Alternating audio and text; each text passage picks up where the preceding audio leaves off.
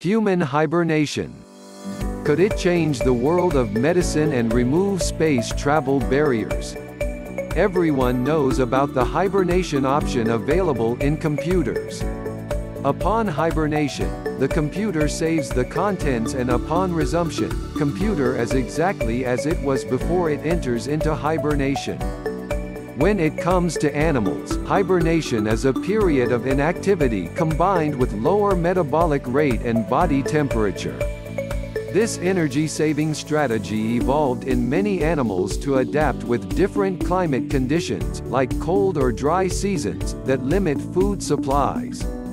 Animals like bears, Arctic ground squirrels, groundhogs will check out for several months just by lower their body's core temperatures, putting themselves in a state of dormancy for weeks or even months at a time.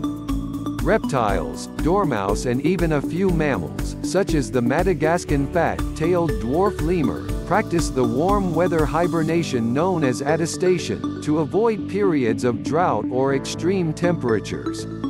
Although hibernation resembles a deep sleep, it may leave animals with a sleep debt after they awaken from hibernation. Can humans ever get the power of hibernation, and what are the benefits if we could achieve this? The fat-tailed dwarf lemur is the only primate in the world known to hibernate for a long period of time. During torpor, state of decreased physiological activity in an animal, by a reduced body temperature and metabolic rate. Lemur's heart rate drops from about 200 beats per minute to as low as 4 beats per minute. Its body temperature drops too, and becomes driven by the ambient temperature of the environment, and hibernation can last up to 7 months. As lemurs are primates, humans share 97% of genes with them. Researchers are studying the DNA of remaining 3% of genes that are not overlapped with humans, to learn the human hibernation. If researchers could figure out how these 3% of genes work in lemurs, then it could be a super useful tool in medicine and space research. Doctors currently uses a technique called therapeutic hypothermia. It's a kind of hibernation, which lowers the temperature of a person by a few degrees. With the lowered temperature, humans' metabolism decreases and they fall unconscious into a torpor state. This technique sometimes used for people who have a cardiac arrest. During cardiac arrest, blood doesn't flow to the organs of the body. The brain may not get enough blood and can cause permanent damage to the brain. Once the heart starts beating again, healthcare providers use cooling devices to lower your body temperature to around 32 degrees Celsius to 34 degrees Celsius for a short time. The heart has an electrical signal that helps to coordinate the heartbeat. If the signal is abnormal, the heart may not be able to pump the right way and the person may be unable to regain consciousness. So lowering the body temperature right away after cardiac arrest can reduce damage to the brain and raises the chances that the person will recover. Even though therapeutic hypothermia is well understood in medical field, European Space Agency is investigating human hibernation and its possible way to enable long-duration space flight using this method.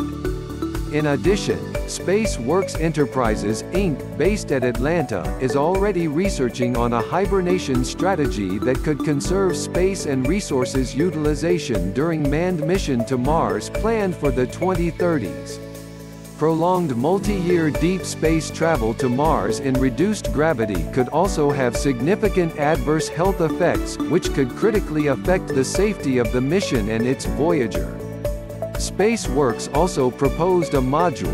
If we could spin that module at 20 rpm, crew inside the module would feel gravity same as Earth, and if we spin at 11.8 rpm, it would feel like Mars gravity.